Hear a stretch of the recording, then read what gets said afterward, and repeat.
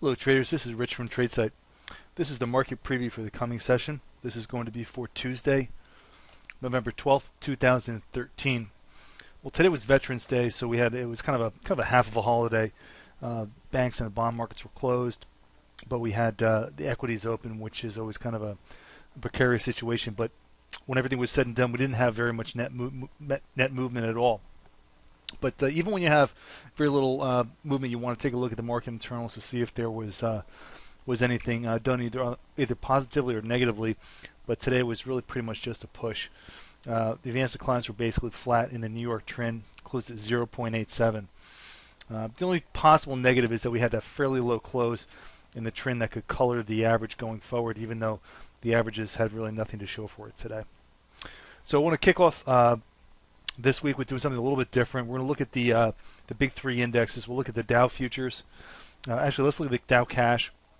We'll look at the ES futures and the NQ futures just on a pure price basis and take a look at the active patterns in those markets right now. All right, so here's a look at the cash Dow 30. We are definitely in this upwardly slanted trading range. We've had a couple good touches here at the lower boundary of this channel, and it's really pretty well defined here. Right now, we're interacting with the upper portion of this channel, but haven't really been able to break out of this little regression channel. So for now, still contained within this pattern, and a breakout above this range would be bullish and definitely carry prices higher. But keep in mind that when you're moving in a channel like this, you're really not building all that much energy, because you keep building energy here, you expend it to get back to the top. So there is energy in this pattern, but it's not that explosive type where you've had a nice consolidation like a downward wedge or something where there's a lot of energy being loaded into the market. All right, so here's a look at the NQ futures. We did break out. The NQs were really leading the market. They broke out first before the ES did. There's really essentially two patterns going on here. There's this rising wedge that we broke out of. That's defined here by the red lines. We have this swing low set. We've got this higher low, and we've got this very, very well defined upper boundary here of the wedge. We broke out above that, fell back on this very sharp candle to the downside on Thursday, but held the breakout level above that wedge. Had an inside day on Friday, and today we had this little tiny measuring day because we had the pseudo holiday. So price remains positive as long as we stay on the north side of this wedge. The alternate pattern is the dotted green line here, which is a little bit of a bigger pattern, and it looks a little bit more like the Dow, where we have this wide range of trading, but you can see we've been setting up these higher lows here. So that really kind of takes the real wider trend channel off the table, and really I think pushes the primary pattern into more of this wedge. But if we do fall back to the downside, keep in mind that this lower boundary here of the old channel should be fairly important to the market. But for now, we're still above the pattern. The pattern is still active, and we're on the north side of the breakout level. All right, and now here are the ES futures. ES futures look a little bit more like the NASDAQ than the Dow. We did break out. The NASDAQ broke out first. The ES is still working on the north side of the breakout. We had this sharp down day on Thursday, the recovery on Friday, and today's a little tiny doji day, which is almost a new high close on the move. This other close is just a fraction higher, but if we clear the recent highs, this could be a nice little continuation to the upside tomorrow. If not to the downside, obviously this 2-day low is going to be very important, not only because it's the weekly low from last week, but also because it's the boundary of the active pattern right now in the ES futures. So let's move on and take a look at the levels and the bar counts and all that good stuff. All right, so here's a look at the ES futures, since we were just examining those on the pattern basis. So here we are. 1750 is obviously the key level. That's certainly the sheriff in town. We've been using that. That was resistance here initially on this original breakout. Remember, the breakout was here over about 1725. ran up to 1750, had a couple of consolidation days, ran up a little bit higher, only to retreat back down to that level again. But we're starting to push up here a little bit.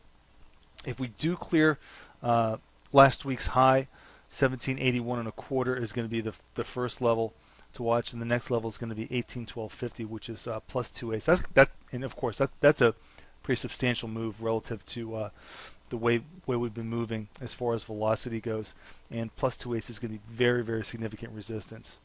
So we've got key support at last week's low, which we just talked about, and then if we break below that and fall back into the wedge, we're going to have support at 1718 from the 7/8 level on the Murray Math box.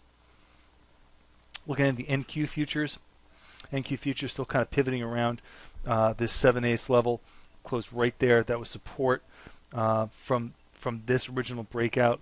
So this is still a very, very active area of the market. So 33.60 is going to be real important to the market. If we break out above that, it puts last week's highs in play. We can start talking about then the 8/8 level at 34.3750. To the downside, last week's low is going to be important, and then if we release below that, 32.81 in and about that area, and then the 50 DMA would come into play.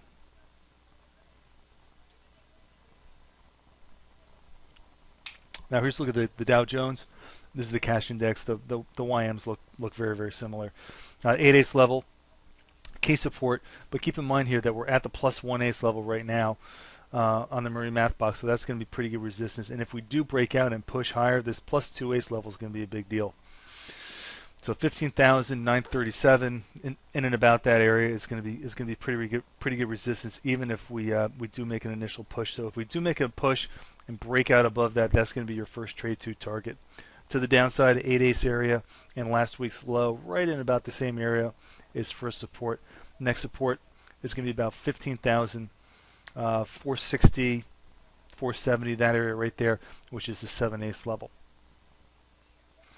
All right, so the S&P TLT cross made a new high today. Bonds were lower on the day, even though the S&P really didn't do too much. So we did get another uptick and a new high in this ratio. So for now, people are still putting risk on in the market and taking money out of bonds. So that those flows are still apparent here. We're still moving from the lower left to the upper right on the chart. So this trend is still in place, and definitely one that is very important to the market to keep a bid under overall equities. All right, and taking a look at the multi-sector daily chart, a couple things should jump out at you right away. The banks, which are the green line, didn't do very much today. Fairly weak today. The semiconductors did nothing. The BTK was okay, a little bit of a bump up there, and a little bit of action out of the XAU, but still just kind of acting as a source of funds, even with the move in the dollar. It was very, very, very sharp last week. There really hasn't been too much movement in the overall GDX or in gold for that matter. All right, and here are the sectors ranked from best to worst today, and I think this is really telling, and this is really interesting, because today, when the averages essentially did nothing, the market did what it should be doing at this point in the recovery cycle. Let's look at the bottom sectors first. Housing sector was fairly weak. That's neither here nor there. The BKX was fairly weak, underperformed the overall market, and the semiconductors were also underperforming the Nasdaq on a relative basis. But if we look up at the top of the list, we had the transports up a little less than 0.5%, pretty good showing on a very flat day. And the oil services index was also very strong today.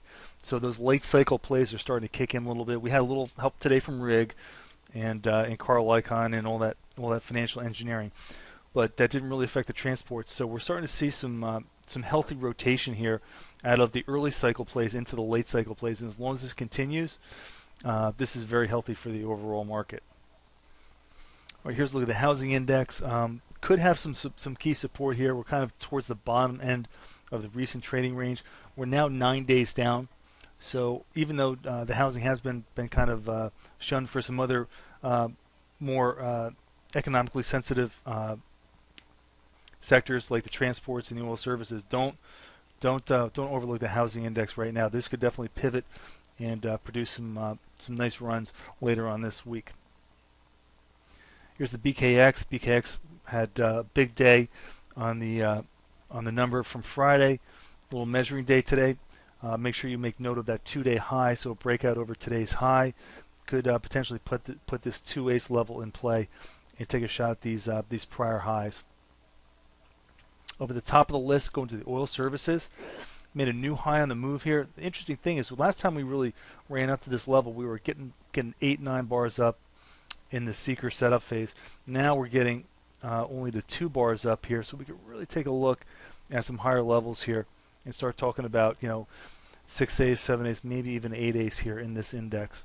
So the key thing is hold above the 4-ace level. You can see how that important level was already support, and now we can start talking about these higher levels here.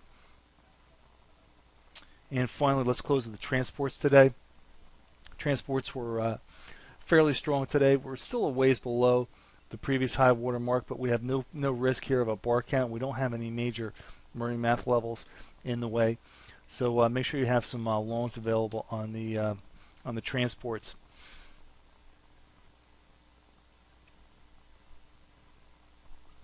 And finally, one bonus chart here. Here's the semiconductors, the SOX.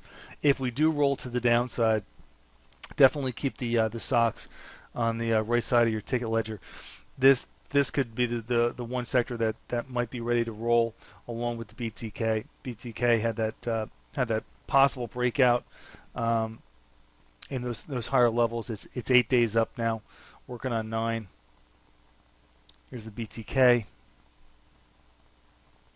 This could definitely be setting up a lower high here. So this previous low is going to be very, very important at 4-ace around the 2000 level. But back to the SOX. If the SOX rolls down here again and loses the 50, that's going to be pretty serious, and we can definitely see some downside momentum gather in the semiconductors. All right, folks. As always, thanks for listening. This has been Rich for Tradesight.